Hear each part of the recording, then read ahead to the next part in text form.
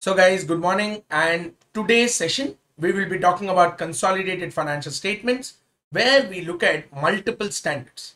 So IND-AS 110 is the main standard which deals with consolidation, but apart from IND-AS 110 we have standards like IND-AS 27, 28, 111 and 112 which also have to be understood along with consolidation. So when I talk about consolidation, it is consolidation with a subsidiary, associate and a joint venture. All these three combined are called as group companies. They're called as group companies. So all these three group companies put together, what we discuss as one single chapter is called as consolidated financial statements. So my intention with this video is to basically bring you the concepts of consolidation all at one place. There is a basic nature of consolidation, steps involved in consolidation, exemptions from consolidation, adjustments to consolidation. So all these things, I'm trying to bring it up in one place and I'm trying to discuss as a part of this chapter. Now, I will definitely be solving approximately about 20 to 21 questions as far as this chapter is concerned, and majority of them are the newly added problems as far as your ICAI new study material or the revised study material is concerned. But are these problems sufficient? Absolutely no. Guys, when we talk about consolidation comprehensive problems, where we'll be at least solving two problems on comprehensive nature, you need to understand about the time taken in solving those problems. Generally, the time taken, if you're solving it for the very first time, just understanding the concept, it could take something around 1 hour for you to complete the problem. But understand that 1 hour which you are taking to complete solving the problem will come down to at least 30 to 35 minutes if there is a repeated practice of multiple questions. Now, unfortunately, your study material has a very limited comprehensive questions. So you can always bank on your model test papers or revision test papers to find more comprehensive problems. There's one such problem which also appeared as a compulsory question in your Jan 2021 exam. So remember guys, all those people who are of an intention that I can leave this chapter as choice, last exam or your January 2021 exam, this question was a compulsory question. So therefore, all those people having an intention that I will take this a choice of this chapter, then it may not be possible in all situations. Yes, majority of the time you can take a choice, but here it is not possible. And one more thing why I discourage in taking a choice is consolidation is one such chapter where if you know the basic nature of consolidation, you can definitely score at least 60 to 70% of the marks allotted. So let's say I have a problem for 12 marks, I can definitely score about 8 marks even if I know the basic nature of consolidation. Now, I cannot give you any such assurance when you're writing other IND-AS related standards. Because let's say I make a small error in reading the question or interpreting the answer of that question, then automatically the entire marks which are allotted will be 0. That is the reason why consolidation is a safer bet. It's a very safe bet because as far as consolidation is concerned, apply your common sense. There are two balance sheets which are given to us. I am combining these two balance sheets. In combining these two balance sheets, what are the adjustments necessary is all that you need to understand. Clear? So we will go by the step-by-step approach in understanding consolidation. I'll give you examples that will help you understand consolidation. Approximately this could take about 4.5 hours of entire concepts relating to our consolidation and also solving the problems around this chapter. Clear? Now let's get into the concepts of consolidation first.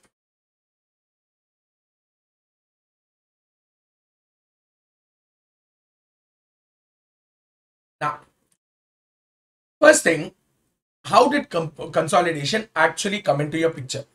Guys, earlier, if you look at even the IGAP, which had AS 21, 23 and 27, and here today we have comparative standards of IND-AS 27, 28, 110, 111 and 112. You need to understand that none of these standards specify the application of the standard. None of these standards come up with applying the standard saying that these standards are applicable in these particular circumstances.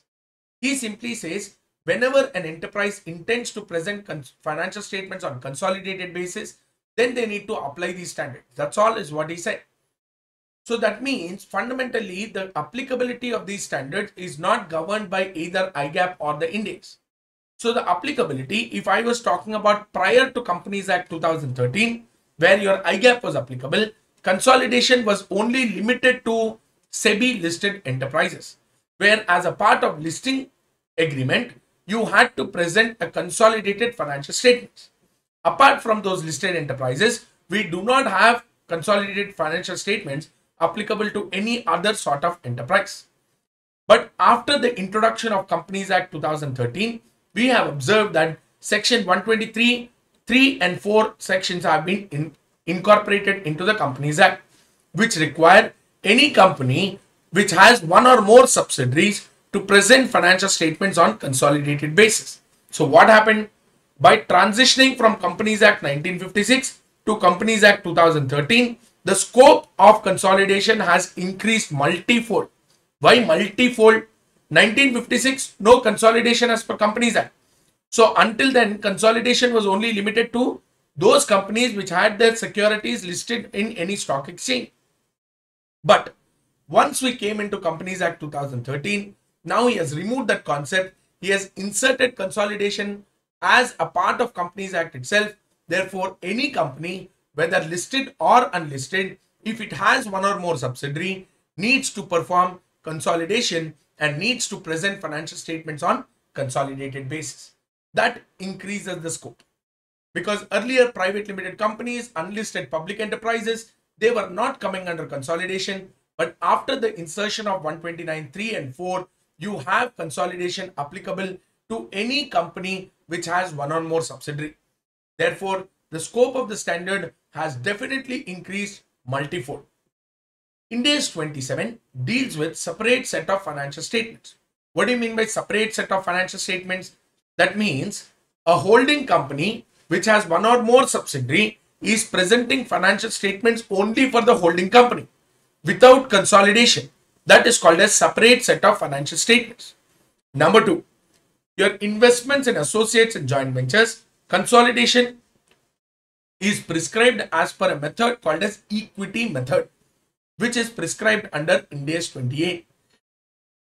IND-AS 110, where we talk about consolidated financial statements with a subsidiary, which is a direct comparable standard to AS 21, prescribes something called as full consolidation method. Here, then comes joint arrangement, where we have joint controls and joint ventures. So joint controls and joint ventures have to be understood with respect to IND-AS 111. 112 is a pure disclosure standard. There's nothing much that we have to discuss as a part of IND-AS 112. So let's see what is the concepts of consolidation. I'm not going to name the standard. We're just going to go ahead with understanding what is consolidation with respect to multiple slides that we're going to come across. The first thing, understand, when do you call something as a subsidiary? Where an enterprise controls the other enterprise, then you can say that there is a holding subsidiary relationship which has actually existed. Now, when do you say control? The word control, when I use, I need to understand that the definition of control is distinct from Companies Act and IND-AS 110. What does IND-AS 110 define control as? What does your Companies Act define control as? Earlier under IGAP, your definition of control was the same for both Companies Act 1956 as well as AS 21. But however, after the introduction of IND-AS 110, the definition which was given under AS 23 has changed. Therefore, the Companies Act comes out with a different control definition, while your IND-AS 110 comes out with a complete different definition. Let's see what is the control definition there.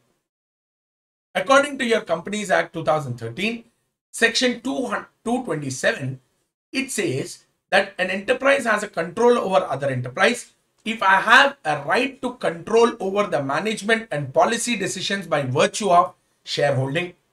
By virtue of shareholding, I have a control over the management decisions and the policy decisions taken by the company. So that means what? By virtue of shareholding.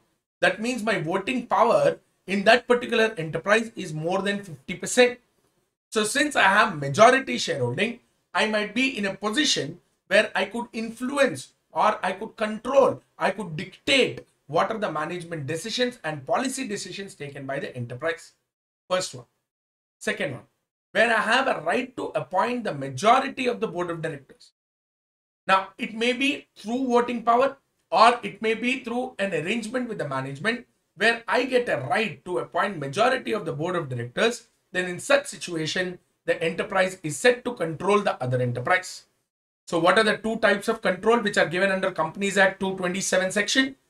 Number one, where by virtue of the shareholding, an enterprise can either control the management decisions or can control the policy decisions taken by the management. That means the voting power of the enterprise is at least 50% in the other enterprise. Number two, where by virtue of either the voting power or by virtue of another arrangement with the company, I have a right to appoint majority of the board of directors. Then I could have a control being demonstrated as far as the subsidiary is concerned. So these are the two parts which we also discuss under your AS 21 as well. AS 21 definition of control is also limited to only these 2 points. But IND-AS 110 has looked beyond this point. I'll tell you. Let's say, for example, a company like Reliance Industries. You know where Reliance conducts its AGM? It's in Wankhede Stadium because that is the number of shareholders he has. The number of shareholders he has at any point of time. The only place where he can conduct the AGM in Mumbai, which is his registered address or registered place of business, is only Wankhede Stadium. That is the number of people. I don't know how many of you remember this movie Guru, where Abhishek Bachchan is standing and waving to the crowd, and it's a Wankhede Stadium which is being covered. That is the size of AGM which is being conducted. That is the size of shareholding that it has. But let's say, for suppose, a management or a particular individual or another company controls only 35% of the total shares in Reliance. By virtue of voting power, it is not more than 50%, but I am saying only 35% is the voting power that he controls. On a general tendency, when I observe the total shareholding of the people who are attending my AGM, it was only 60%. Only 60% of the voting power or 60% of the shares held, those shareholders are making it to the Wankhede Stadium. Because my other shareholders might be in different parts of the country, may not be making it to the AGM. And my AGM is also limited to a size of Wankhede Stadium. I cannot fill more than that. Therefore, in such kind of situations where I'm talking about, if only 60% of voting power is present at any AGM based on my past experience, if I hold 35%, that is sufficient enough to override the balance shareholders. The balance shareholders are less than 1% shareholders. So those people, I can definitely override my decisions because I myself hold 35% of the shareholding. Therefore, it is not necessary for someone to hold more than 50% of voting power to have a control over the investee or over the subsidiary. Clear? That is the first point which I wanted to drive. That's why the control definition required a change. The control definition required a change. I have 25% shareholding. Can I control? I can definitely control if the remaining 75% shareholding is in the hands of multiple shareholders and each one is not even holding 1% share capital. There can be demonstration of control even in such situations where I hold only 25% of voting power. Therefore, it is not necessary for someone to hold at least 50% of voting power to exercise control, because you need to understand that the remaining voting power is divided into small bits and pieces. So that's why IND-AS 110 demonstrates control in a different sense. He says 3 conditions are necessary to be satisfied to demonstrate control.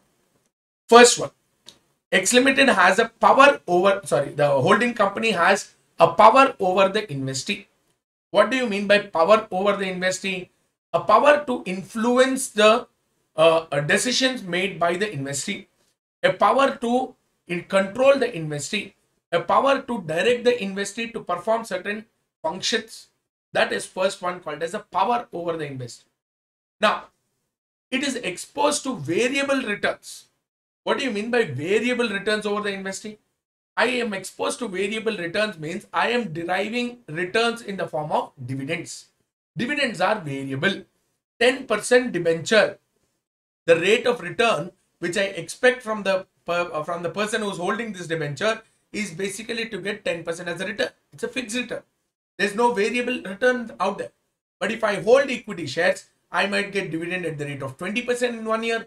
I might get dividend at the rate of 60% in 1 year. I might not get dividend in one particular year as well.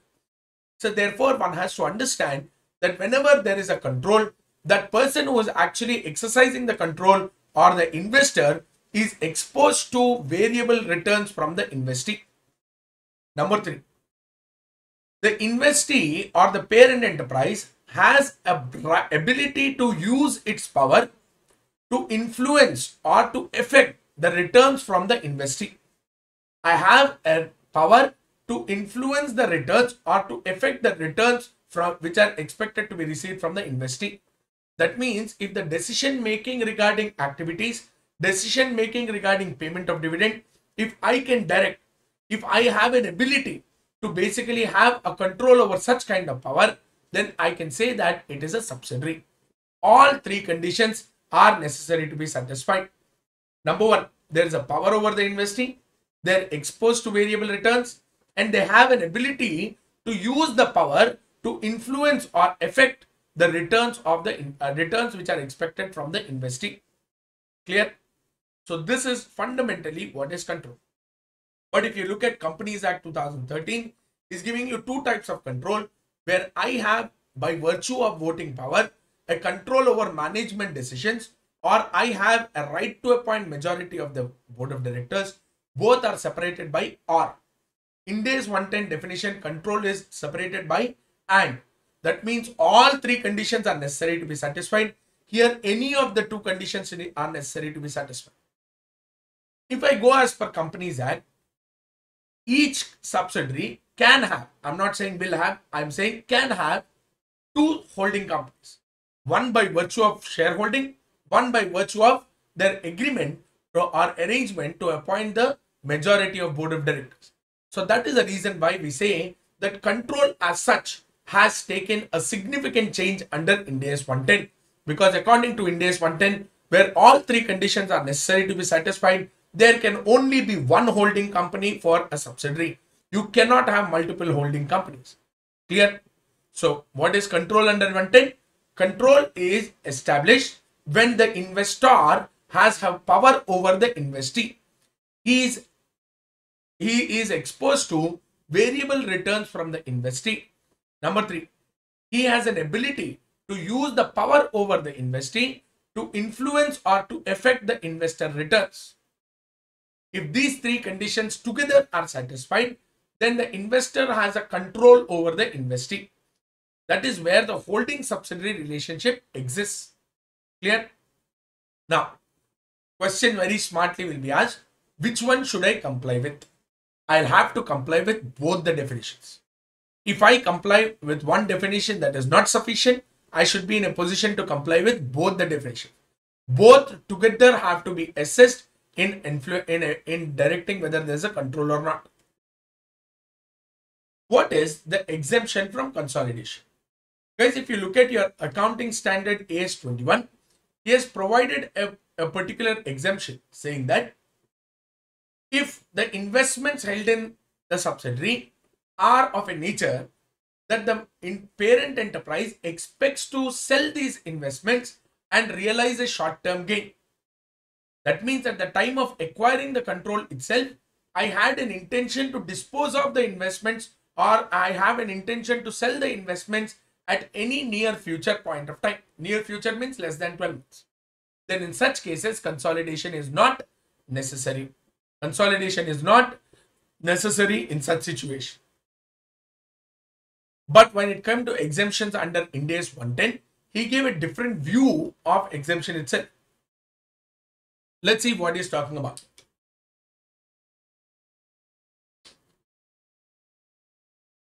Let's say X controls Y. Y controls Z. X is called as the ultimate parent enterprise. Y is called as intermediary parent enterprise, and Z is anyways a subsidiary. Now the exemption from consolidation is not given to X. It is given to Y, which is an intermediary parent. Question will be why? Because Then when consolidation occurs or consolidation is supposed to happen on the financial statements date, X is anyways consolidating with both Y and Z. So why should Y enterprise again consolidate? That is the point that he's trying to drive. So he's saying Y is eligible to claim an exemption from consolidation.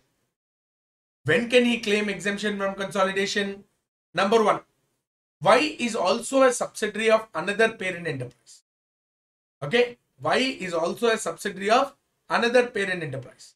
Number two, neither equity instrument nor debt instrument of Y Limited are listed or traded in public market. They are neither listed nor traded in public market. Number two, Y Limited is not in the process of filing any statements with the SEBI for the purpose of listing any class of instruments. That means I'm not even in the process of listing. Y is not in the process of listing. I have not submitted any financial statements or any other necessary documents to SEBI or the Securities Board for listing of any class of my instruments, be it debt or equity. Finally, the ultimate parent has provided financial statements on consolidated basis. So when the ultimate parent company is anyways consolidating, the intermediary subsidiary or intermediary parent enterprise is exempted from consolidation. But remember, to exercise this exemption, I also need to take the approval of the other shareholders in Y Limited. X holds 80% shares in Y. The other 20% is held by minority shareholders. Those minority shareholders also should be given an approval to give an exemption for Y Limited to exempt from consolidation. So what are the necessary conditions to be satisfied? I'm putting 4 conditions. Broadly, I'll classify it as 3. Number 1, the intermediary parent enterprise is also a subsidiary of the ultimate parent enterprise. So that means this parent enterprise is a subsidiary of another enterprise. In this case, Y was a subsidiary of X Limited.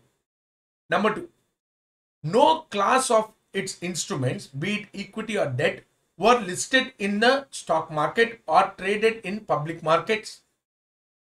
Along with that, I'll also give you one more point even clubbed into the second one. The Y Limited, which is the parent, has not filed any necessary documentation with the Securities Board of India for listing any of its class of securities. So neither the securities are listed nor in the process of listing. That is second exemption. Third one, the ultimate parent enterprise, in this case that is the X Limited, which is the ultimate parent, is providing financial statements on consolidated basis.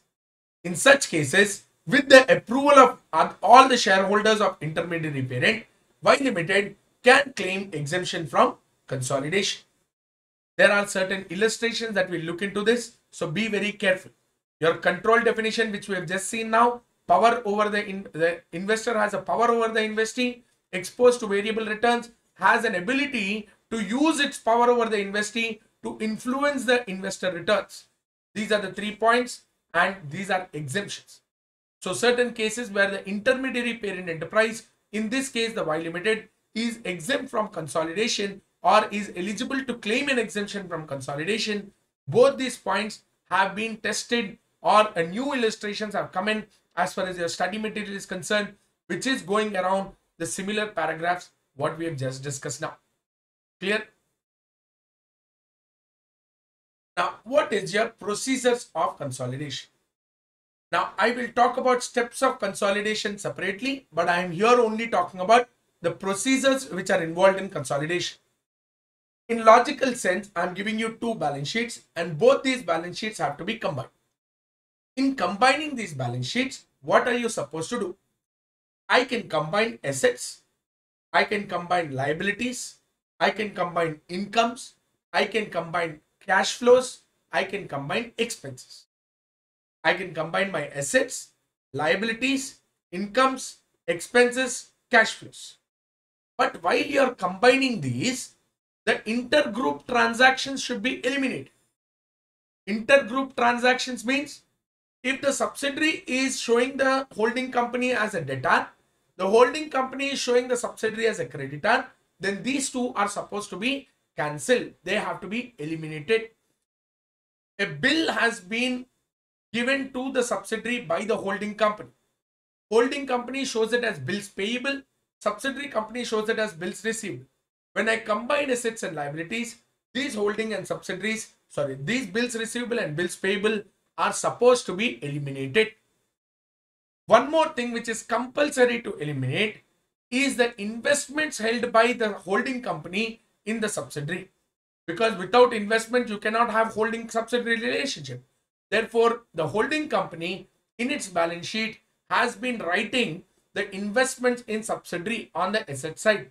This investment in subsidiary should not be represented after consolidation. How do I eliminate it? We'll discuss it. Relax for now. New situations arise. At the time of eliminating this investment in subsidiary, it gives rise to something called as goodwill or bargain purchase as per IND-AS 103. 103 is about business combination. So why is it 103 coming into picture? We'll talk about it. But I'm saying when I eliminate this investment in subsidiary, which we just discussed, it gives rise to another event or another item in the consolidated balance sheet called as goodwill or bargain purchase. Another item which arises during consolidation is called as non-controlling interest. So these two happen to be the new things that we have to discover and how to calculate as a part of consolidation. Because combining is what? Simple addition. Elimination means at the time you add, you might deduct this. But new two situations are coming up: non-controlling interest and goodwill or bargain purchase arising at the time of eliminating your investment in group companies. These two situations have to be discussed on how do we compute these. Here, what is non-controlling interest? Non-controlling interest or minority interest, it is nothing but to the extent, let's say X holds in Y 70% holding. If X holds in Y 70% holding, then X is a parent enterprise, Y is a subsidiary, compulsory because there is a control by virtue of voting power. But if 70% is held by X in Y, the balance 30% shares in Y are held by someone else. Who are these someone else? There could be multiple shareholders or there could be only one single shareholder. But this person who holds only 30% is not in a position to control Y Limited. If X has a control over Y Limited, the other shareholders holding 30% shares cannot exercise control over Y Limited. Therefore, X is called as a controlling party and these people are called as minorities. They are called as minorities. These minority shareholders should be represented in the consolidated balance sheet with a name called as non-controlling interest. If X has controlling interest, then these minority interests have an interest in Y Limited, but they are called as non-controlling in nature. So I call them as NCI, non-controlling interest. This word non-controlling interest has occurred new in IND-AS 110. Earlier under AS 21, these non-controlling interests were called as minority interest. Clear? They were earlier called as minority interest. So what is NCI? NCI represents other than parent enterprise's share in the equity of the subsidiary. Other than parent entity's share in the equity of the subsidiary. Now what do you mean by equity? Equity means share capital along with reserves. So in this example, if I talk about, I'll simply say that the minority interest or NCI, non-controlling interest, is equal to 30% of share capital plus reserves of the subsidiary. Clear? Or you can also say equity as assets minus outside liabilities. So in such situation, I can say NCI is equal to 30% of the total net assets in Y Limited. This way also you can represent. So whatever it is, whatever way you represent, it depends on question to question. I can simply say NCI represents other than holding companies or other than parent enterprises share in the equity of the subsidiary. So equity means share capital plus reserves or assets minus outside liabilities called as net assets. Whatever is your equity, if I calculate what is the minority share of those equity, that should be considered as NCI, which should arise at the time of consolidated financial statements. It should arise at the time of consolidated financial statements. Clear? Your NCI, which is non-controlling interest, can be measured in two ways. One is called as fair value method. Other one is called as proportionate share method. What is fair value method? Fair value method is nothing but fair value of the subsidiary multiplied by minority holding. I calculate what is the total fair value of the subsidiary or what is the fair value per share in the subsidiary, and I will multiply it with the minority shareholding. If you calculate the total fair value of the subsidiary, then I will multiply it with minority shareholding as a percentage. If I calculate fair value per share in the subsidiary, then I will multiply it with number of shares held by minority shareholders. In that way, I can get non-controlling interest under fair value method. Then what is proportionate share method? This is a common procedure that we follow, and this was the procedure which was earlier laid down even under AS 21. AS 21 did not have fair value method. It is IND-AS 110 which introduced the fair value method to us, but otherwise NCI or minority interest was earlier calculated under proportionate share method. What is proportionate share method? Calculate the total net assets of the subsidiary. Net assets you can calculate by assets minus outside liabilities or share capital plus reserves. Whatever it is, that is the equity of the subsidiary multiplied by minority shareholding. That will give you NCI or minority interest by proportionate share method. Clear? Now, where should NCI be represented in consolidated financial statements? NCI should be represented along with the liabilities and equity. And where under liabilities and equity? Within equity itself, but should be separate from share capital and other equity. Therefore, in generally, whenever I talk about shareholder funds, I generally have only two line items: share capital, other equity. But upon consolidation, I'll get three line items: share capital, other equity, non-controlling interest. Clear? Now, preference shareholding, preference share capital which of the subsidiary, to an extent it is not held by the holding company. Preference share capital, to the extent it is not held by the holding company, should be included in the computation of NCI. Let me see what this is.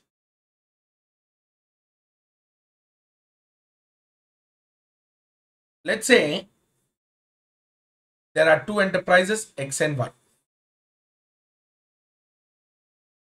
X is the parent enterprise. Y obviously is my subsidiary.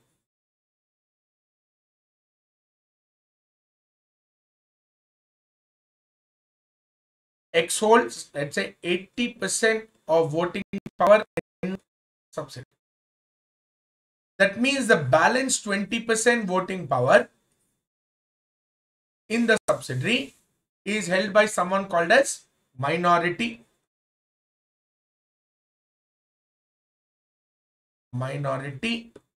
or non-controlling interest.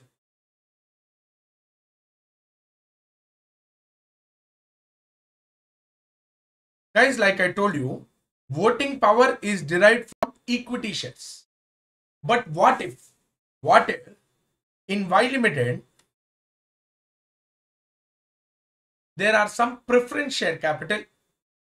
Let's say my preference share capital in Y Limited is equal to 100. Is it necessary that the holding company should hold even the preference shares as well? Not necessary. Therefore, what happened was, this preference share capital was held by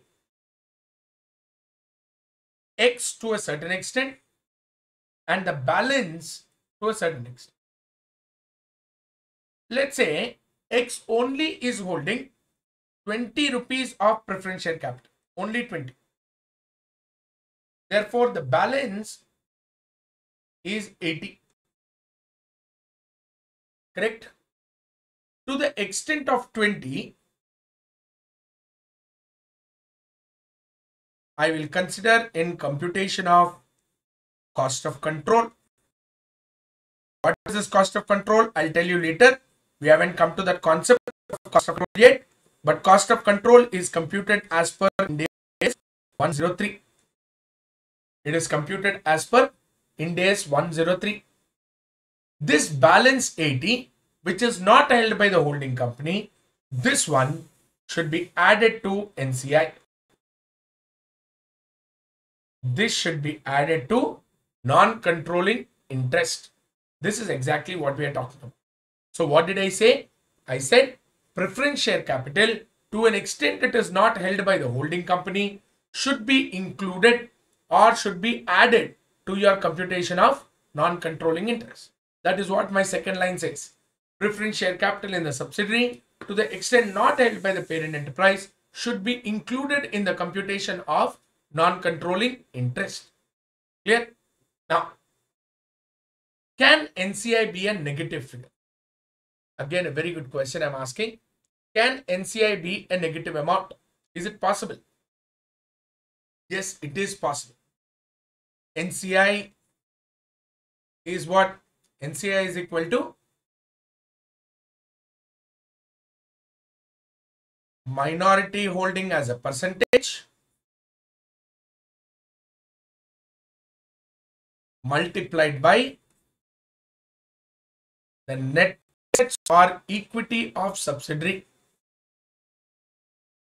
Net assets or equity of subsidiary. Correct. Can NCI be negative? Yes, it can be negative. Why does it become negative? If your net assets in the subsidiary are negative, then even your NCI can be negative. Absolutely right. Then question comes up, why is the net assets of subsidiary negative? That means the losses accumulated in the subsidiary are greater than the share capital in the subsidiary.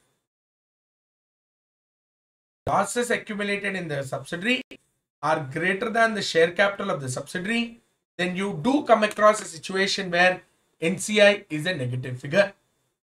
NCI positive, liability side under shareholder funds I represent. NCI negative, should I represent it on the asset side? No. It should still be continued to be reported as a negative amount as far as your share capital is concerned. Sorry, as far as your shareholding funds is concerned. Clear? So what am I saying? NCI can definitely be a negative amount, and such negative amount should be presented in under shareholder funds itself. So NCI may represent negative figure if subsidiary incurs losses which are accumulated in such a way that they exceed the paid up share capital of the company. And with that, we come to the end of discussion on NCI, though I did not completely come across the computation of NCI. But let's move into this concept of cost of control. What is this cost of control and why does this arise? Let me help you with an example.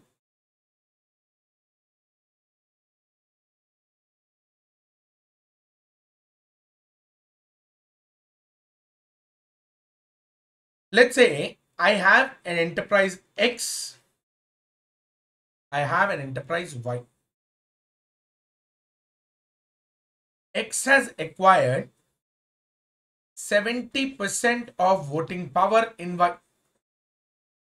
This 70% was acquired on, let's say it is on 28th of March 2021. 28th March 2021, X has acquired 70% of voting power in Y. The date on which an entity acquires a control over the other entity, on that date, this transaction is called as business combination. So on this date, I will call this as business combination. Business combination arises when an enterprise has acquired controlling interest over the other enterprise. And business combination has to be dealt as per IND AS. So what am I saying? On the day on which X exercises the control or X acquires control over Y, on that day, you will have to apply IND-AS 103 business combination. According to the standard of IND-AS 103, on the date of acquisition, with respect to date of acquisition,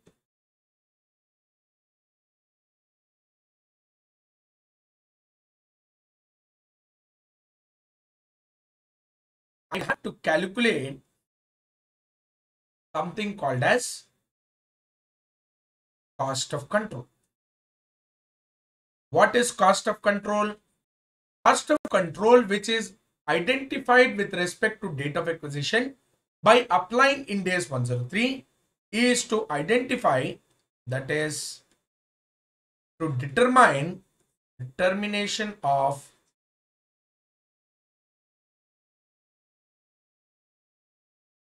goodwill or bargain purchase.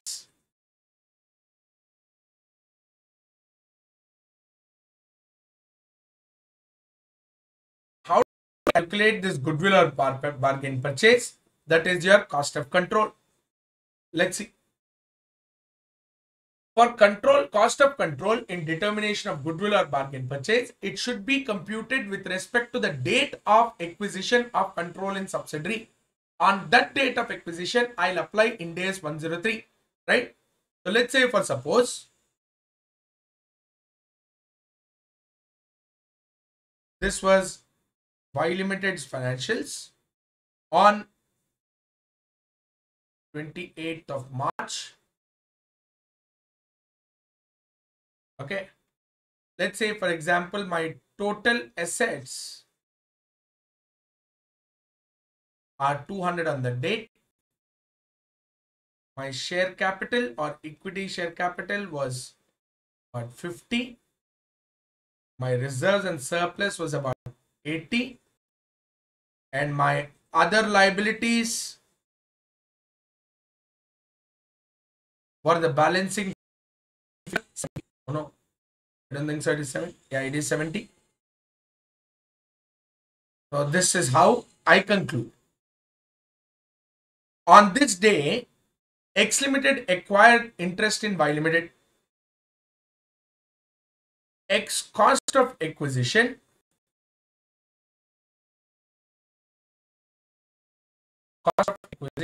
of 70% in Y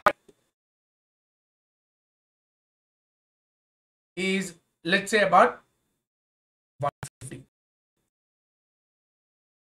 Then my cost of acquisition of interest in Y Limited is 150. Now, by paying 150 rupees, what did I acquire? By paying 150, X acquired 70% of equity of Y, 70% of net assets of Y. So calculate your net assets of Y.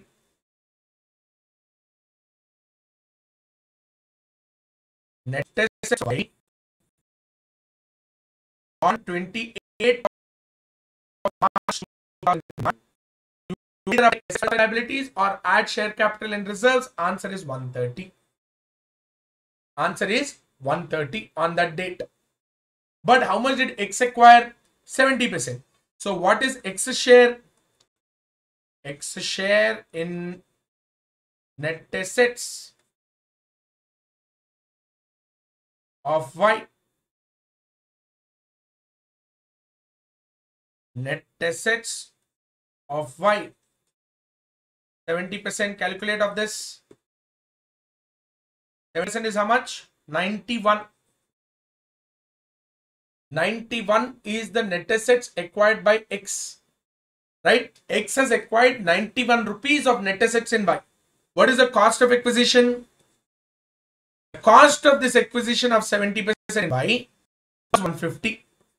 Therefore, to buy 91 rupees of an asset, 91 rupees of net assets you acquired, but you paid 150. Therefore, the difference should be determined as goodwill. Since my cost of acquisition is greater, then I will determine a goodwill of 59 rupees. The difference should be considered as goodwill. And this is called as cost of control. So what is cost of control? Cost of control is determined on the day on which the parent enterprise acquires controlling interest in the subsidiary. On that day, I will compare two things. Cost of acquisition compared with the holding companies or parent enterprises share in the net assets of the subsidiary. Comparing these two, I determine either goodwill, or sometimes if my net assets are greater than cost of acquisition, then I'll call it as bargain purchase. Clear? This is acquired with respect to the date of acquisition. So that is the date on which Ind AS 103 shall apply. Clear? Now, however, while computing the same 59, let me have a different idea also. I will calculate in a different way. I'll still have to get down to that 59 number only. Let's say I write it like this. Cost of acquisition by X in Y. X acquired in Y, 70%. At what cost?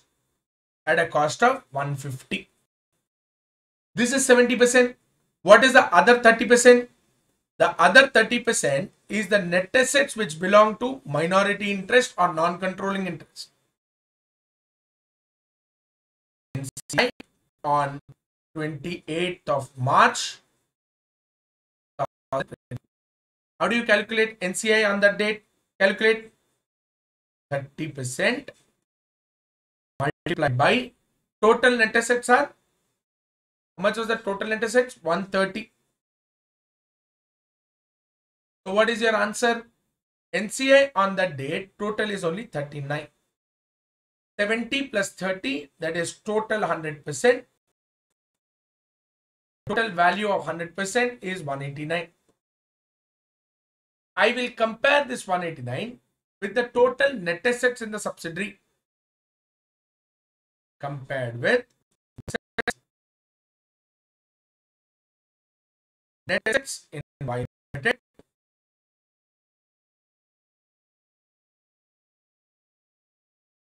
On 20th of March 2021, entire 100% net assets should be compared with entire 100% share capital. What is the 100% of net assets? The 100% of net assets is 130. Compare these two, what is the answer? Again back to the same answer, 59.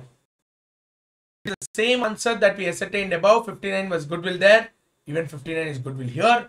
But your Ind AS 103 has prescribed this type of measurement and not this measurement.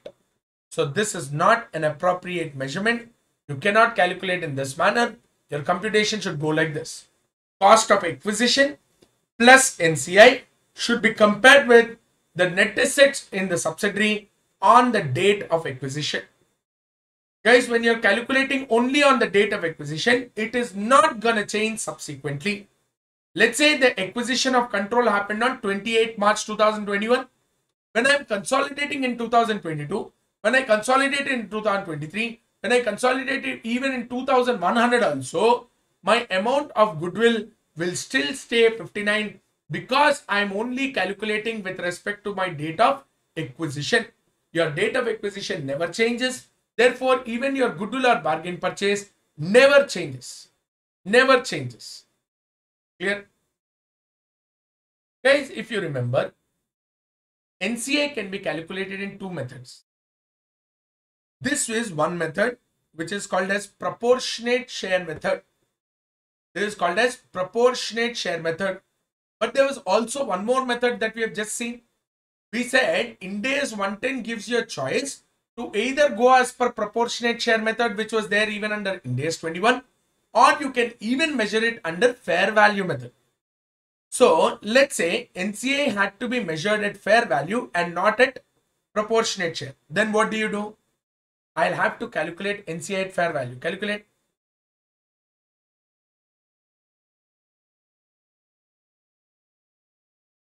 Cost of acquisition by X in Y on 28th of March 2021. What is his cost? 150. Correct? I am measuring NCI at fair value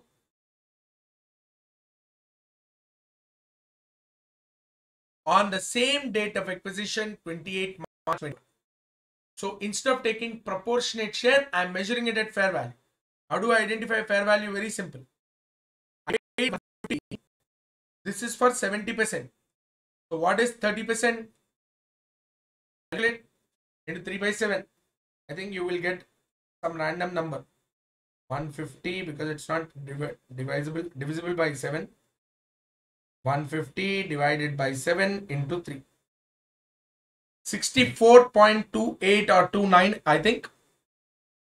64.29. In such case, this is 214.29.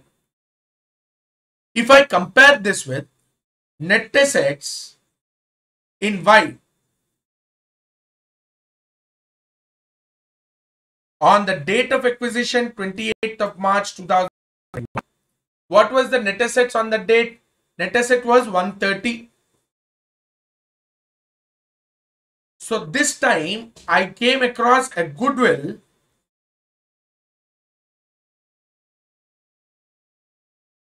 which is 84.29. Observe earlier when I represented goodwill in the previous method, I calculated goodwill as only 59. But now when I measure NCI at fair value, automatically my goodwill jumped to 84.29. Yes or no? Here the goodwill was 59. Correct? The goodwill of 59 rupees if the NCI is measured under proportionate share method.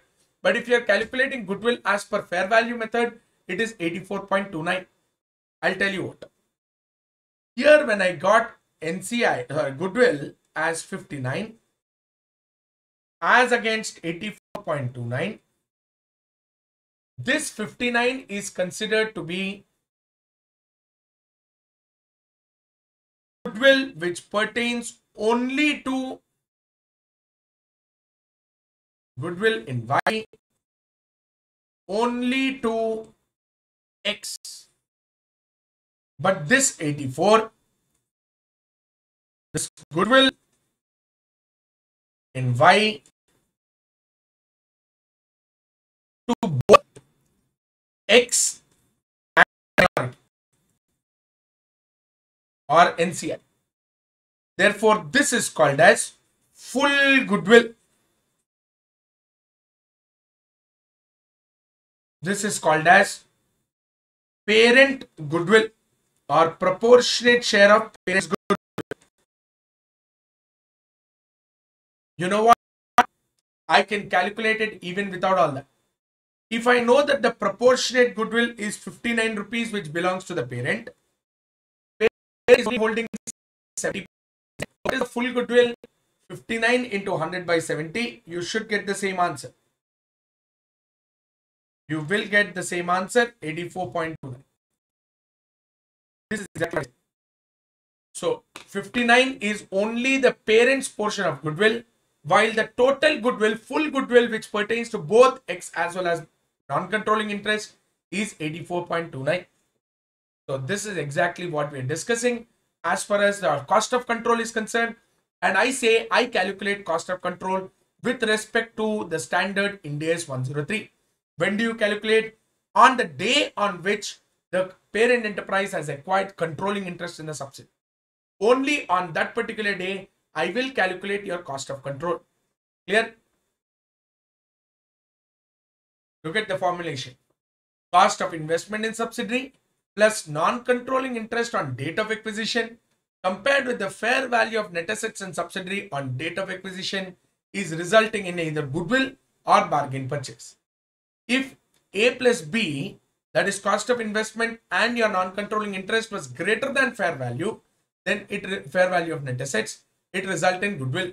Exact the other way around, it results in bargain purchase. Clear?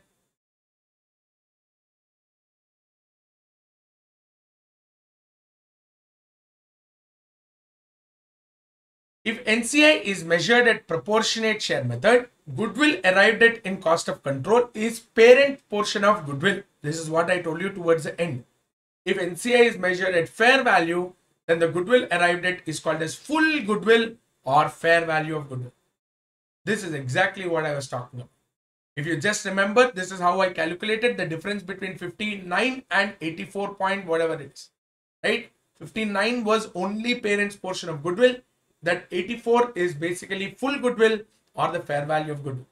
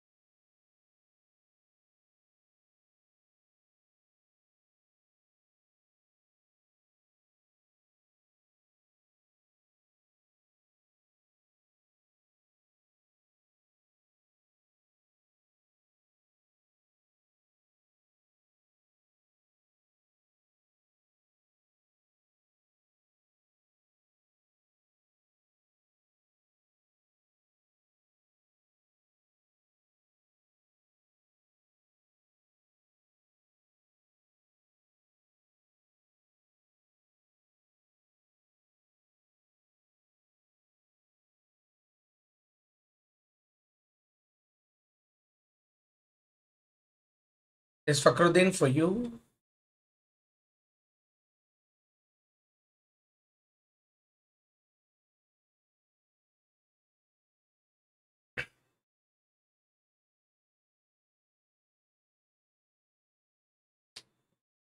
All those who want to take down, please take down.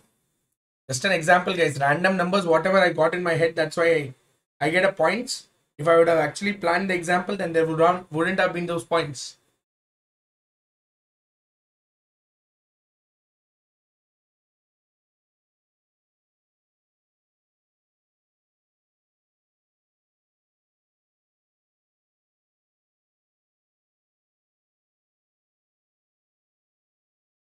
So the question comes up, are we done with computation of cost of control?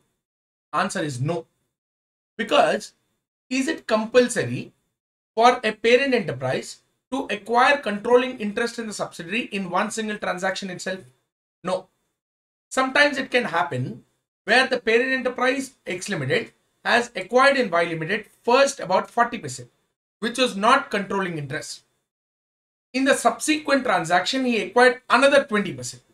So the total total interest in the subsidiary, which was earlier 40, on acquisition of 20 has become 60, which is the date on which the controlling interest is acquired. So if I want to determine what is the cost of control, then my determination should be based on the second date when he acquired 20%. That is the date on which he has acquired controlling interest over the subsidiary.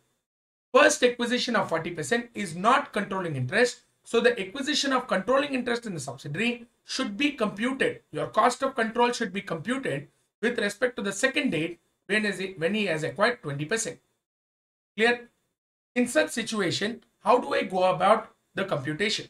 Very simple.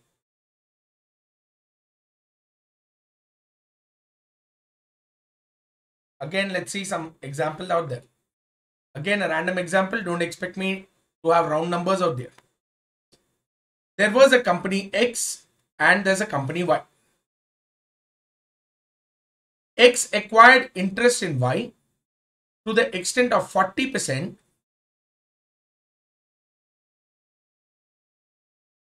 at 100 rupees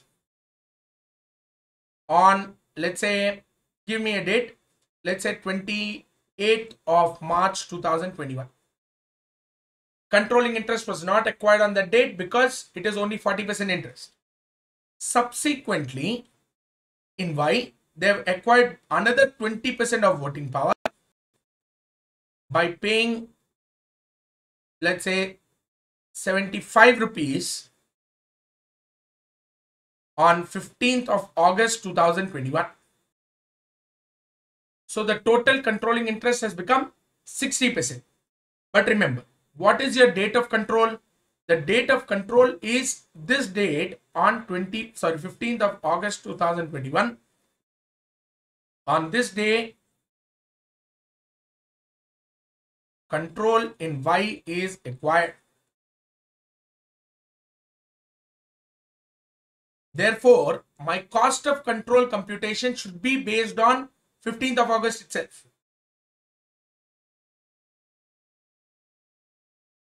Cost of control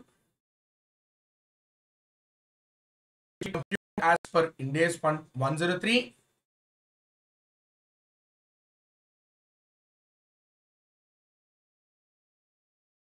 Should be computed based on 15th of August 2021. On that day, I determine either a goodwill or bargain purchase. Let's see how do I calculate here. What is my cost of acquisition on that date? My cost of acquisition on 15th of August 2021, where I acquired how much? 20% shareholding is how much? I purchased it at a cost of, I've already given you, 75.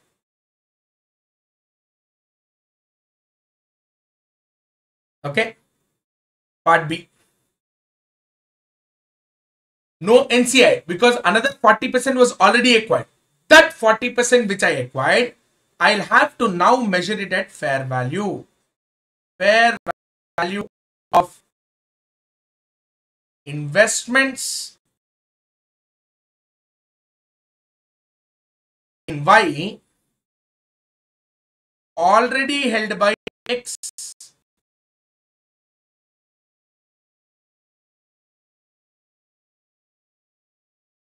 How much was already held by X and Y? 40%. How do I calculate the fair value of the investment? Guys, if 20% is 75, 40% is how much? 75 into 40 divided by 20. Therefore, the proportion fair value is 40. But the total is only 60%.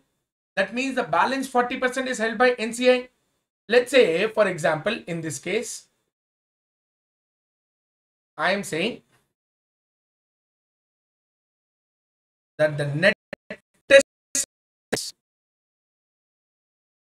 in Y on 28th March is 130, like we have seen in the previous example. On 15th August, get 2. So what is your cost of control calculated based on 15th of August? Therefore, when I calculate NCI on 15th of August, I can either take fair value or I can either calculate based on proportionate share method. Let's say I'm taking proportionate share method. I'll tell you how to calculate even fair value as well. Proportionate share method, 200 is the net assets in Y Limited. Their shareholding, NCI shareholding is 40%. It is 40% because 60% is held by holding company. So 40% NCI share on 15th August is how much? 80. Calculate the total. 75 plus 50, 225. 225 plus 80 is 305. I will compare this with Part D, net assets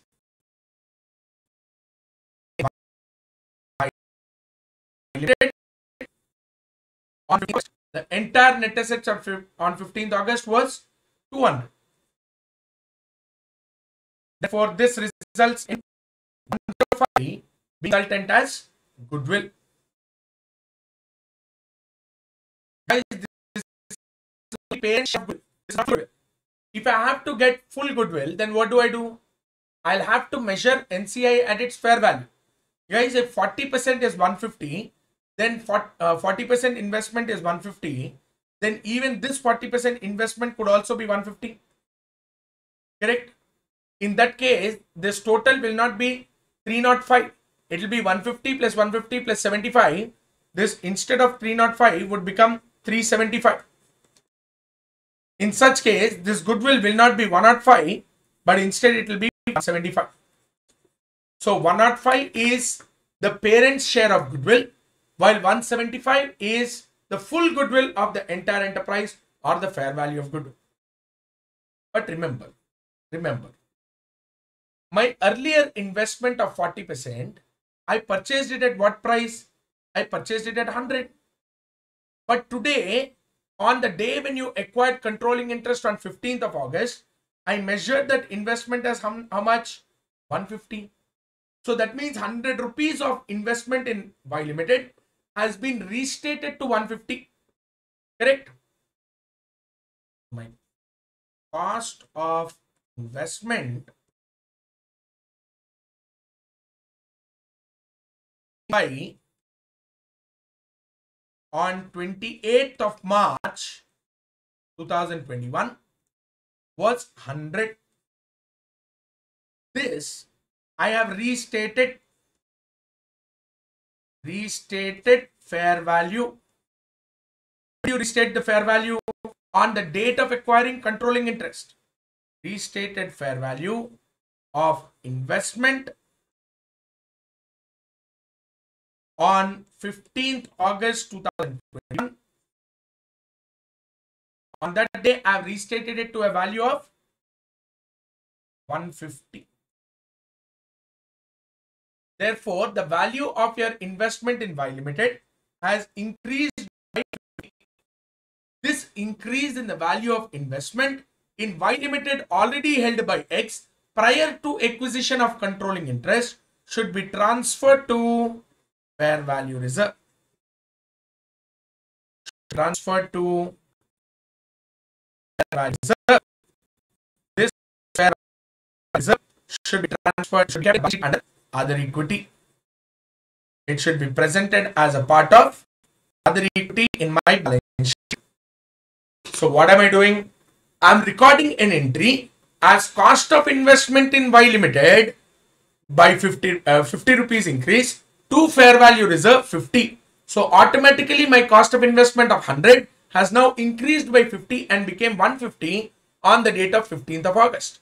On that day, I calculated my cost of control where I restated the previous investment to fair value and I identified proportionate goodwill as 105 or full goodwill as 175, depending on how you have measured your NCI.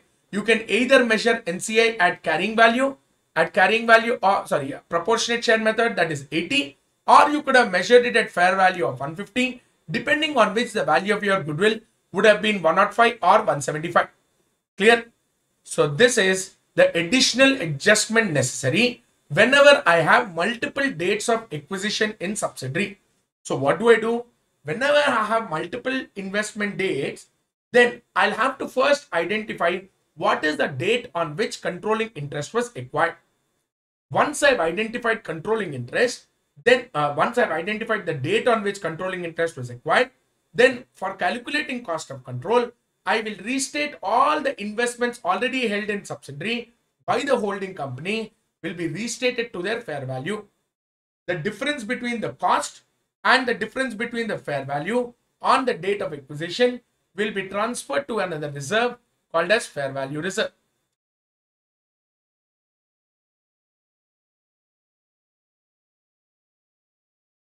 Let's look at this.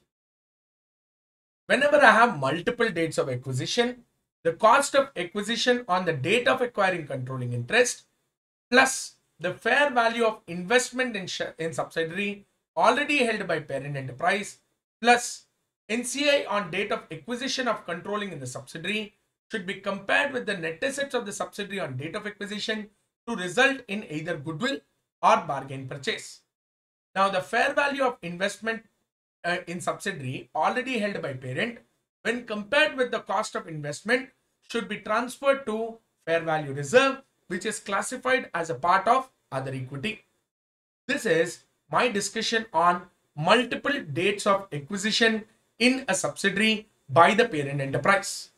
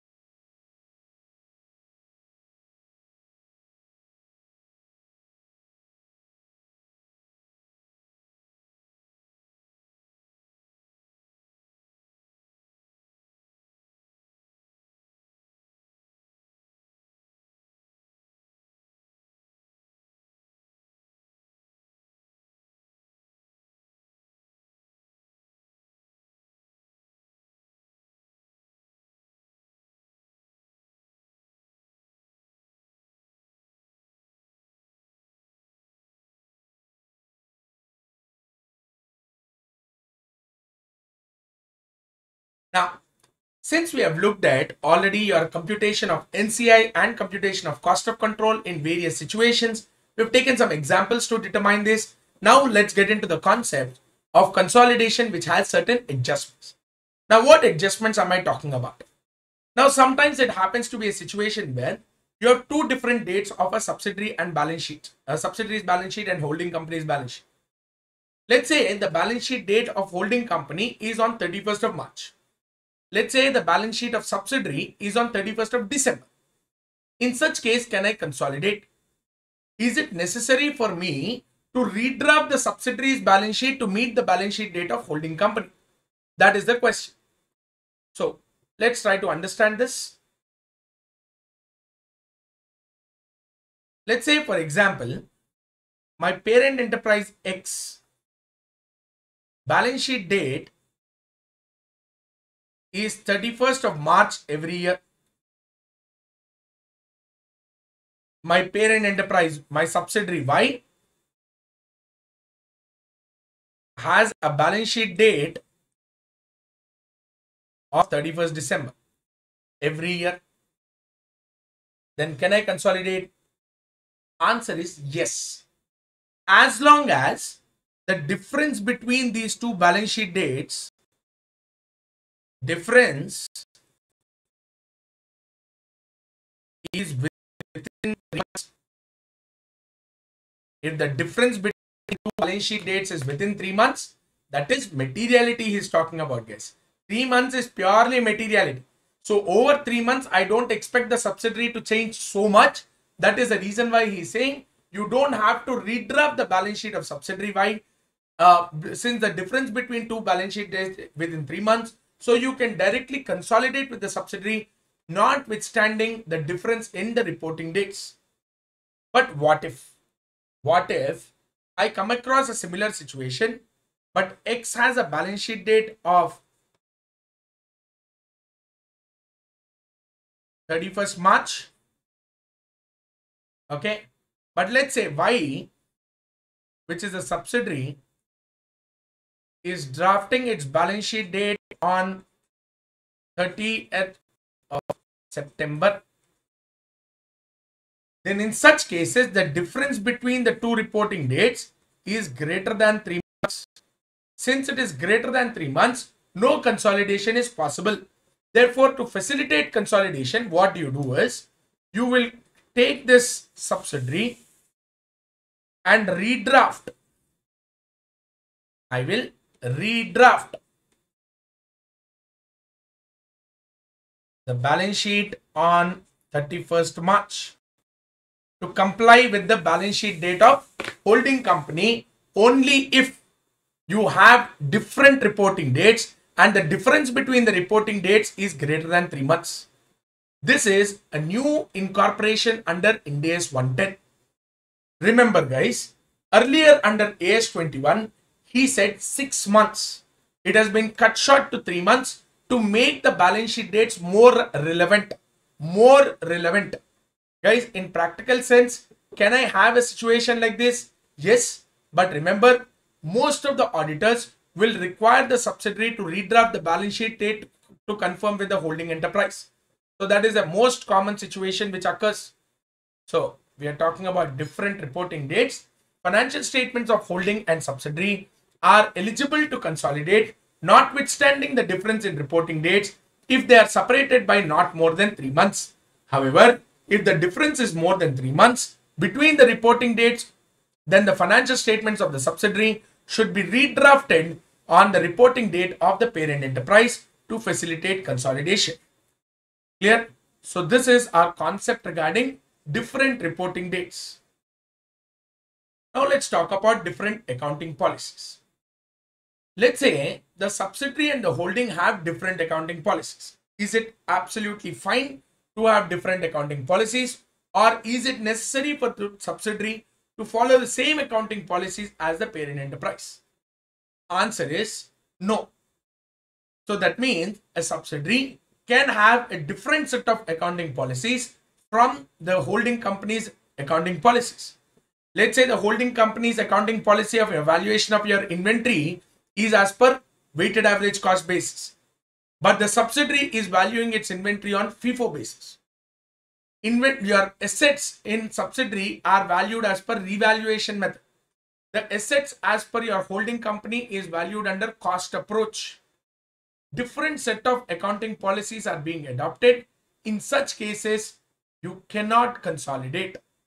But can they follow like that? Yes, but consolidation is not possible. So therefore, to facilitate consolidation, the subsidiary's financial statement should be redrafted to conform with the accounting policies of the holding company or the parent enterprise. That is only for the purpose of facilitating consolidation, you are redrafting it. Your financial statements of subsidiary will still follow its own set of accounting policies, need not conform with parent enterprise. But just to facilitate consolidation, on the date of drafting financial statements on consolidated basis, I'll redraft the subsidiary. Guys, it is reworking again. So generally, it is a concept of the company to follow same set of accounting policies so that it will be easier for them to actually consolidate. Guys, whenever I redraft the financial statements of the subsidiary to conform with the accounting policies of parent enterprise, the difference which arises in redrafting should be transferred to other equity. Clear? So whenever I redraft subsidiaries financial statements, the difference which arise, I will park it into other equity of the subsidiary.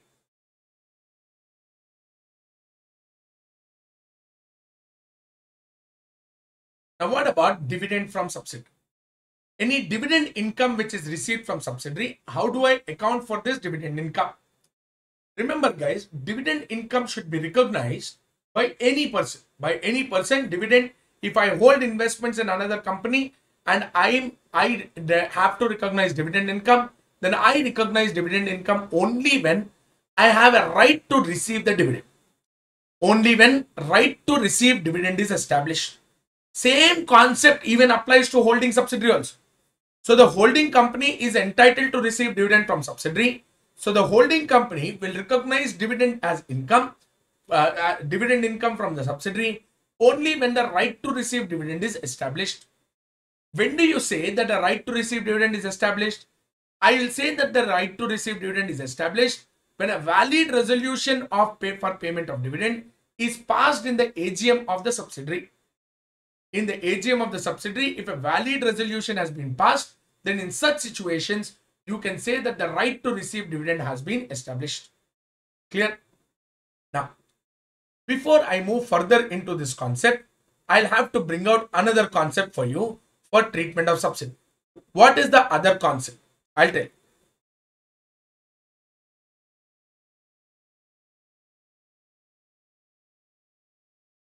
In the books of holding company, in the books of holding or enterprise, we have investments in subsidiary, correct?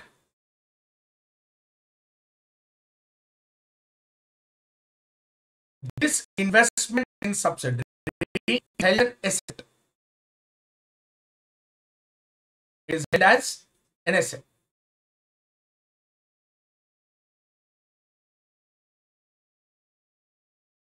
This asset of investment can be valued on two bases. They can either be valued on cost or valued at fair value. Valued at cost or they can be valued at fair value.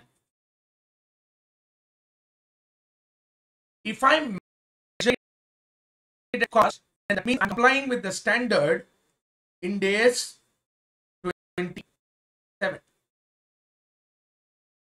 But if I'm valuing it at fair value, then I'm adopting IND-AS 109 of investment. Either way is absolutely fine. It is 100% at the option of the holding company. Either of these two is fine. It is at the option of the holding company. But however you measure it, it is going to determine your recognition of dividend income. I'll tell you. As far as your recognition at fair value is concerned, if the investment is measured at fair value, then dividend income from subsidiary should be transferred to P&L.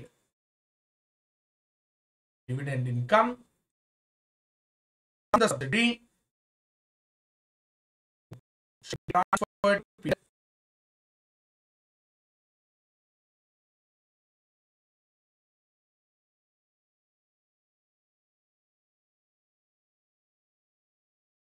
Easy. When you value it at cost, then I can have multiple treatments. In this case, your dividend income from subsidiary, dividend income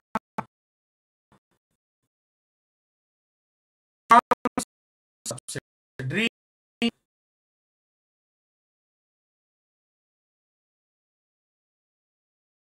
should be identified in two ways. What are those two ways? If I'm measuring the cost, in such cases, I will divide the dividend income from subsidiary into two ways. One is called as return on investment, and the other one is called as return of investment. Return of investment. If it is categorized as return on investment, then I have to transfer to P&L. In such case, I transfer to P&L. In case it is categorized as return on investment, then I'll have to transfer it to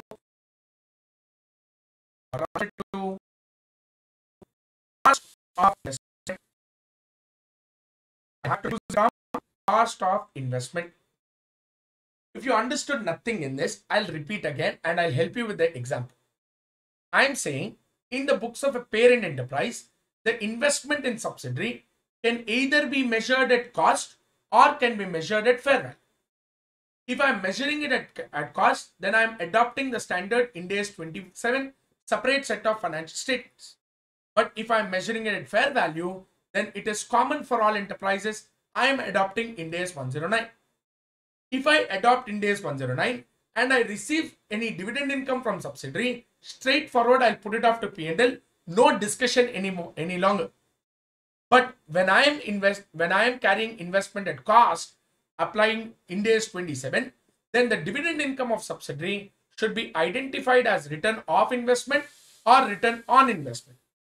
If it is classified as return on investment, then I will again transfer it to P&L. But if it is categorized as return of investment, then I'll have to transfer it to cost of investment. What is this concept? What is this return of investment? This concept of return of investment is called as pre-acquisition dividend. This is called as pre-acquisition dividend. In such cases, normally I would have passed the entry.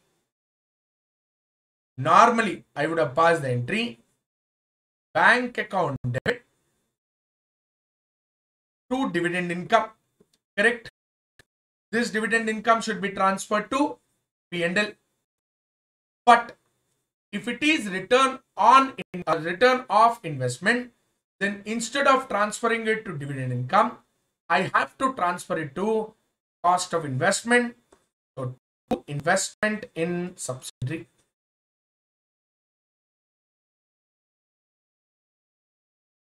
I'll have to credit either of them depending on the situation. Now help me with an example on what I just said. I'll tell. Let's say for suppose the financial year is starting on 1st April 2020, ending on March 2020. The dividend regarding this was paid on 30th of September. Okay, this is my dividend payment date.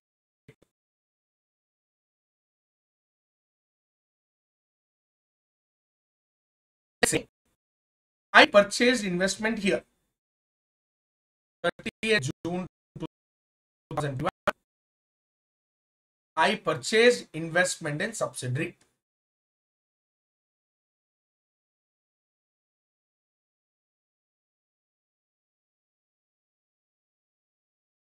In such case, I purchased understand I am entitled to receive the dividend on 30th September because as on the book closure day, I am receiving the dividend. As on book closure day, I am the shareholder, I will receive dividend. But which year dividend is this? This is the dividend for the year 2022. Was I hold shares on the date? No. Therefore, in this case, the cost of shares which you acquired, cost of subsidiary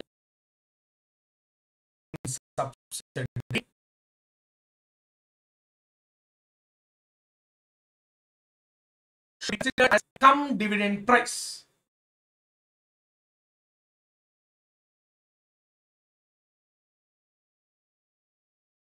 Come dividend price.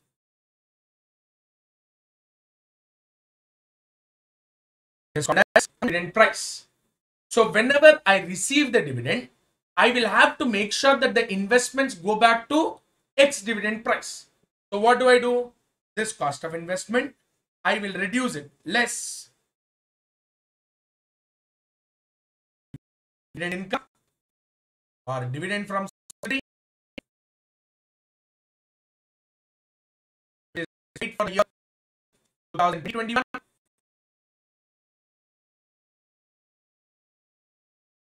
And finally, I will get X dividend price. X dividend price.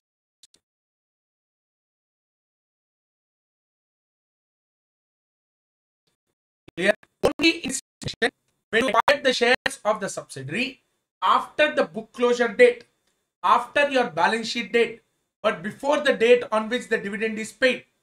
Only in such situation, I will identify that these shares are come dividend in price. They are come dividend in value. Therefore, in such situations only, I will have to make sure that the dividend received from subsidiary is treated as a return of investment, and I'll have to reduce it from the cost of investment to make it an X dividend price. To make it an X dividend price. Clear? In such cases, I will make sure that it is reduced from the cost of investment. In all other situations, dividend income should be straightforward credited to P&L. In this case, let's say the dividend is received for the next year 21-22. In the year 21-22, I am holding shares. Therefore, I will still treat it again as return on investment and transfer it to P&L. Only for once, I will treat it as return of investment where I will reduce it from the cost of investment. This is exactly what we have to discuss as far as dividend income is concerned. But remember, your ICAI solved all the problems based on the approach that the investments are measured at fair value under IND-AS 109. So dividend income will be transferred to P&L. This concept of return of investment and return on investment is not considered at all. It is not considered at all in any of the adjustments because we tend to believe that always the investments in subsidiary are measured at fair value. So this concept will emerge of return on investment and return of investment only if the investments are measured at cost. If you don't take that assumption that the investments are measured at cost, then you can forget about this logic of return of investment and return on investment. You can straightforward transfer it to P&L. However, since the discussion is given, so I did continue with the discussion of what is return of investment and what is the treatment that we are supposed to do whenever you have a return of investment. Clear?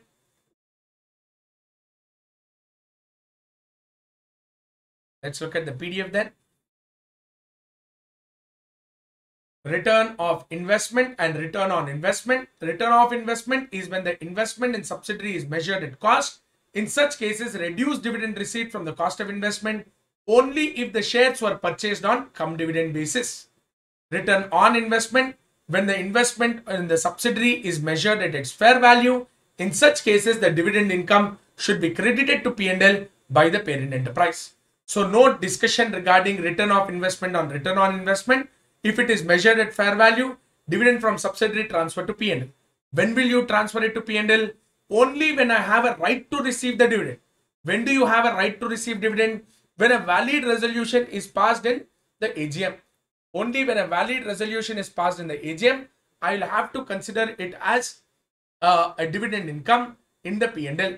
So therefore, this is a conclusion about the discussion or the adjustment which relates to dividend income in my subsidiary. Clear?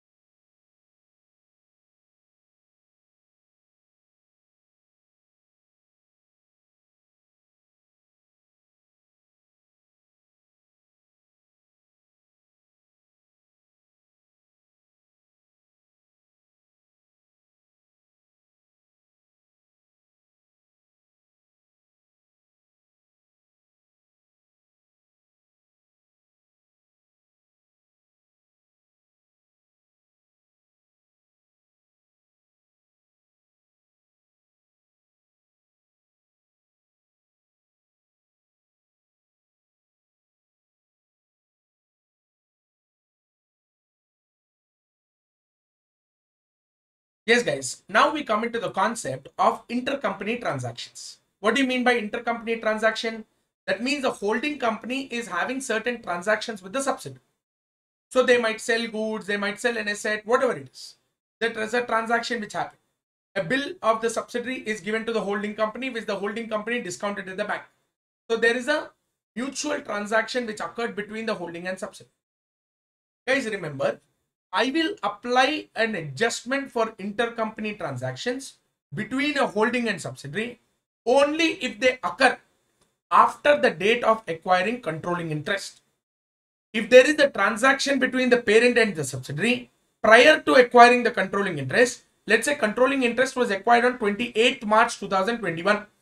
All those transactions between these two enterprises before 28th March 2021 should be ignored. You cannot have an adjustment there. But if there is a transaction which occurred after 28th March, after the acquisition of controlling interest, then you need to apply certain adjustments.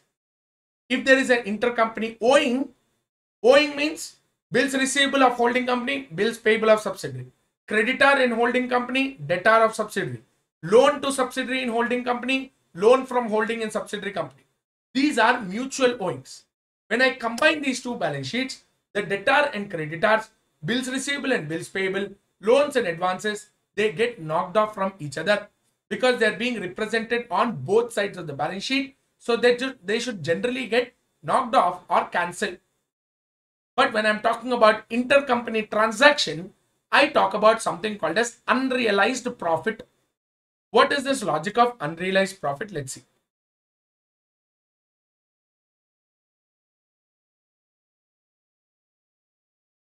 Let's say, for example, the holding company H, subsidiary S. Holding company sold goods to subsidiary.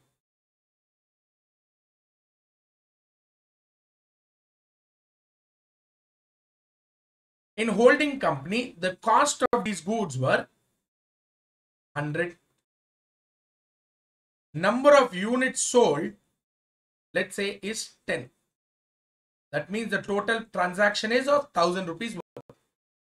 Simple says, that's why I took like that.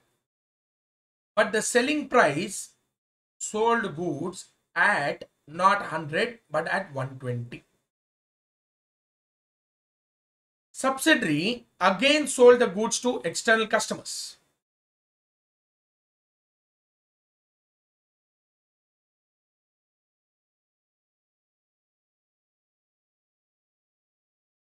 Where in this case, let's say the sales were done at 150. How many units were sold? Let's say the number of units sold in this case were 8. That means, as far as the subsidiary is concerned, there is an inventory which is still left out. Inventory is equal to 2 units at 120 rupees. He does not know the cost is 100. He just knows the what at what price he is acquired it from H. So inventory should be measured at cost. Let's say NRV is higher, so it is 240. When we combine, then the inventory of holding and the inventory of subsidiary should be combined with each other. So whenever you prepare consolidated financial statements, upon consolidation,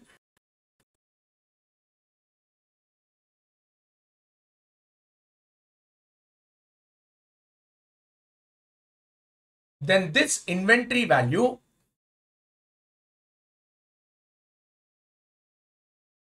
should be reduced by 4 rupees. The actual cost of inventory to the holding company. So consolidation also I will record only inventory at cost. So inventory should be measured at 200 and not 240. So I'll reduce the inventory by 40. What is the other impact? You need to understand that one single impact in the balance sheet is not sufficient. 2 impacts should be given. What is the second impact? Since the units of 100 rupees were sold by holding company to the subsidiary at 120, 20 rupees per unit has already been included as profit in holding company. Therefore, upon consolidation, inventory is reduced by 40. At the same time, the P&L of holding company H also should be reduced by 40. What was the actual total profit then? Actually, if you look at each unit sold at 120, 20 rupees profit on 10 units is 200. But how much did I adjust? I adjusted only for 40, but not the entire 200. Why is that so? Because 8 units were already sold out. I will only adjust for unrealized profit only to the extent of inventory held by subsidiary or inventory held by intercompanies. Beyond that, whatever inventory was already sold off, I will not call it as unrealized profit. It is realized profit. What is a realized profit? 20 rupees to holding company with respect to 8 units or 20 rupees per unit of 8 units is realized because the sale is completed to external customer. To subsidiary, 30 rupees is the profit because 120 minus 150. 30 rupees is already recognized as profit by S Limited. So holding company recognized 20 rupees profit, subsidiary recognized 30 rupees profit, total profit is 150, total profit is 50 on 8 items realized. But to the extent of those 2 items which are still lying in the inventory, I'll consider it as unrealized profit. Therefore, it should be reduced from the cost of inventory. At the same time, also reduced from the person who made that profit. Here, H Limited made the profit. So I'll reduce H Limited's profit by 40. This is my intercompany transaction. These transactions which move from holding to subsidiary is called as a downstream transaction. Similar transaction ulta, where a subsidiary sold goods to holding company, such cases I'll call it as upstream transaction. Be it upstream or downstream, inventory should be shown at cost. So inventory has to be reduced by the amount of unrealized profit. If it is a downstream transaction, holding made the profit, So the P&L of holding company is reduced. If it is an upstream transaction where subsidiary sold goods to holding, who made the profit? Subsidiary made the profit. Therefore, subsidiary's P&L should reduce by 40 rupees. Look at what he says. Downstream and upstream transactions. It is downstream if holding sells goods to subsidiary. It is upstream when subsidiary sells goods to holding. What is the adjustment? I'll reduce the unrealized profit from the cost of inventory. And I will reduce the reserve or the P&L of the enterprise which has earned that unrealized profit. If it is a downstream transaction, who made the profit? Holding. If it is an upstream transaction, who made the profit? Subsidiary. So such enterprise which made such profit should be reduced. Clear? How do I calculate unrealized profit on inventory? Closing inventory multiplied by GP margin. Okay. But if it is a non-current asset, what do you mean by non-current asset? That means it is an asset of fixed asset. Let's say a machine was sold. Then in such cases, inventory situation will not arise. So therefore, whenever it is a fixed asset which is depreciable, then unrealized profit should be profit on sale minus depreciation on profit till date. I'll tell you. I'll help you with an example.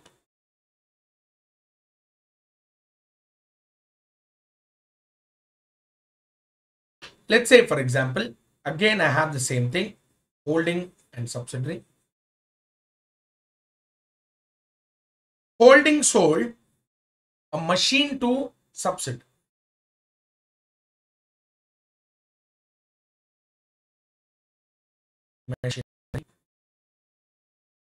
The cost of the machinery, I'll tell you, but it was sold at 120 on 1st Jan 2021. While the cost of the machinery only 100. What is the profit on sale?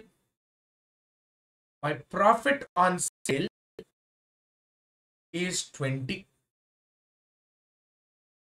Let's say depreciation rate on this is at 10%. Then in such cases, how do I identify unrealized profit? In this case, I'll reduce minus depreciation on profit.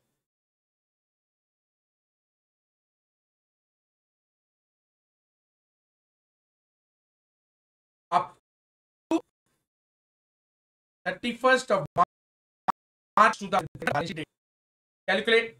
What is your profit? 20. What is the depreciation rate? 10%. 20 into 10. But when was the sale? 1st of Jan. What is your balance sheet date? 31st of March. Therefore, how much should be calculated of profit? Only 3 months. Into 3 by 12 is the. So 2 divided by 4, it is nothing but 0.5. Therefore, what is unrealized profit? 19.5 should be considered as unrealized profit on 31st March. Unrealized profit on 31st March 2021. If I should calculate what is the unrealized profit on 31st March 2022, further depreciate minus depreciation for 21-22. How much? 10%. What is the amount? 10% of 20 is basically 2 rupees. Therefore, what is the unrealized profit on 31st March 2022? Unrealized profit on 31st March 2022 is 17. Clear? So like this, as years progress by, your unrealized profit keep on reducing.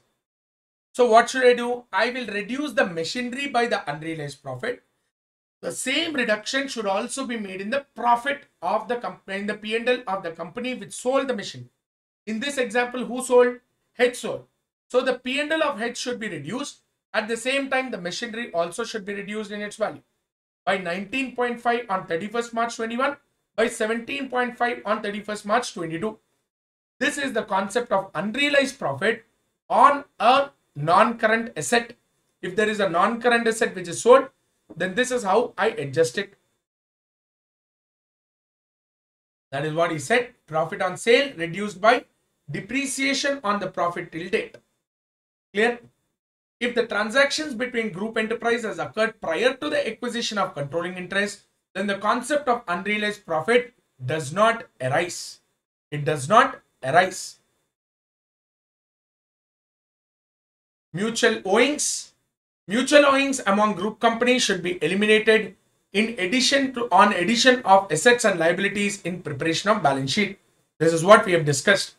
If I have a bills receivable, such bills receivable, if it is held to maturity, then I will eliminate. But if it is discounted with bank, is it still there with me? No. Who owns the bill now? The bill is owned by the bank. How will I cancel? Let's say subsidiary gave the bill there. For example, let's say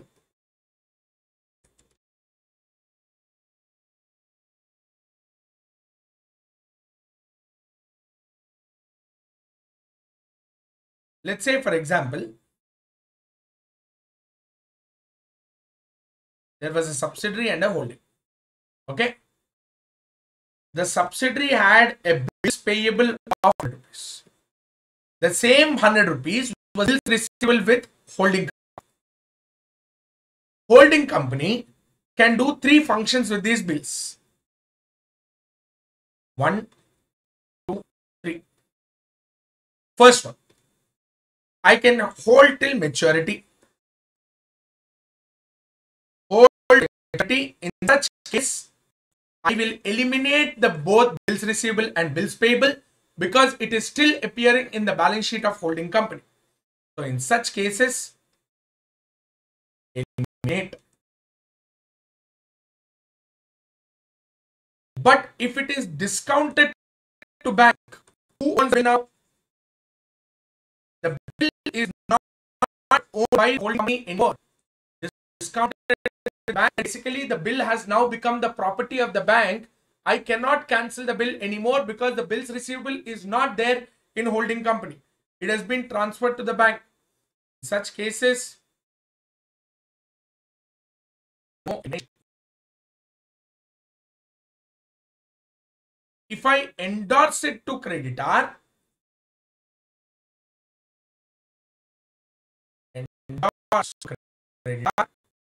even in such case, the bill is no longer with the holding company. Who is the owner of the bill? The owner is the creditor.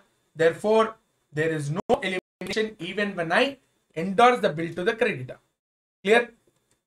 The same thing is being established here. Look at your PDF. Endorsed to creditor, no elimination on consolidation.